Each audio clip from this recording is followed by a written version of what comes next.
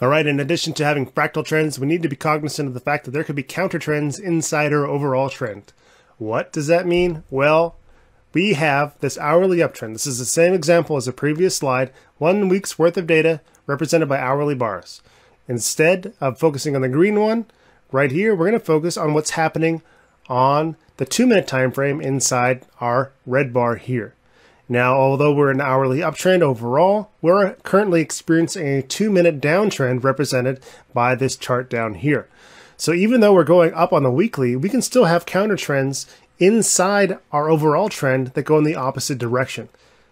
Again, these are still fractal. They look the same no matter what direction, no matter if they're counter or subtrends. All trends look the same regardless of time frame. And what's cool is you can use these counter trends to find good trading opportunities. If you're in a strong weekly uptrend or a strong daily uptrend and you're getting short-term 2, 5, 15-minute downtrends and you know overall that you're strong and you're moving to the upside, you can use those counter trends, find reversals, make entries, and then ride that swing back to the upside. Larger trends influence these smaller trends, and identifying these smaller trends can really be a key to trading success with trends overall.